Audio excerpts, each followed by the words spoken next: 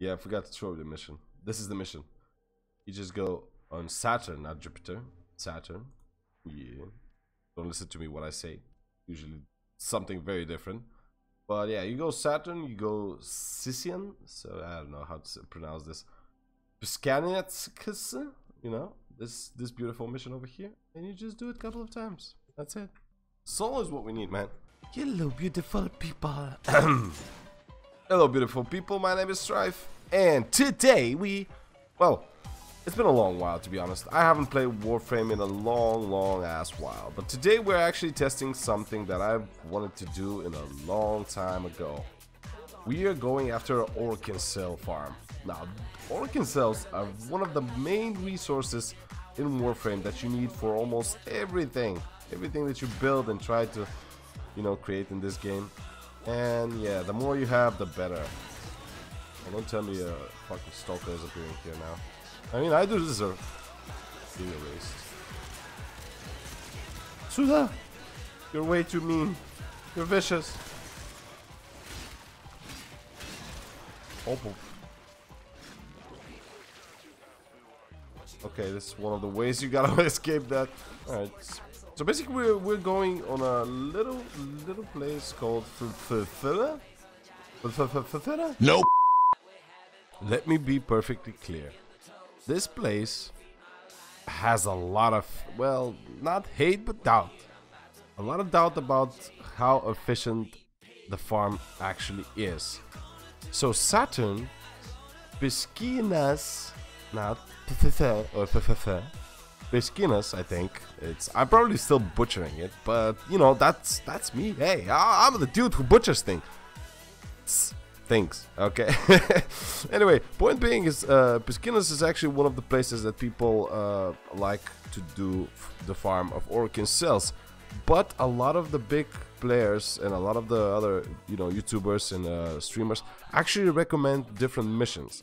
Now, this is my advice for this place because this place actually helped me a lot. Like, I got a boost for 40 platinum, which I actually made out of selling a couple of, you know, prime parts, and it actually gathered about 20 Orokin cells for about I want to say 1 hour or less. You know, I was just goofing around, just farming in this place a couple of times, and I got about 20 to 25 Orokin cells.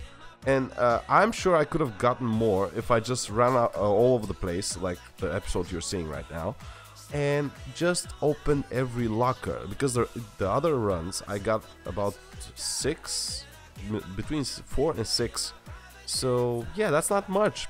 To be honest, if I run a little bit longer and if I did, like I said, a little bit more work, I'd probably get more. I'd probably get to 30 or maybe 40 about an hour. So I think that's a pretty good statistic here. Like, if you're not getting this amount for an hour with the boost, that 40 becomes 20. Like 20 Orokin cells per hour is not bad calculation, to be honest. And I'll be happy to have 20 Orokin cells each hour. So yeah, definitely. And when they're actually, you know, attached to a tentacle, after a little while they explode and free the tentacle for a new enemy to be stuck there and get the effect from my mod. And also this gives me more chance of, you know, boost drop, and I mean drop boost and stuff. And you can see for yourself how many how many supports I have over there for, you know, life support system. And there you have it. That's a 10 Orokin cells, which is actually 5 without the double boost. So yeah, look at the bonus affinity. It's not that good, guys. So this is definitely not for farming affinity, definitely not farming experience for your weapons and leveling up, but this is a very good way to earn a little bit of stuff. Like, you got 260 endo, you have a decent amount of credits, almost 30,000.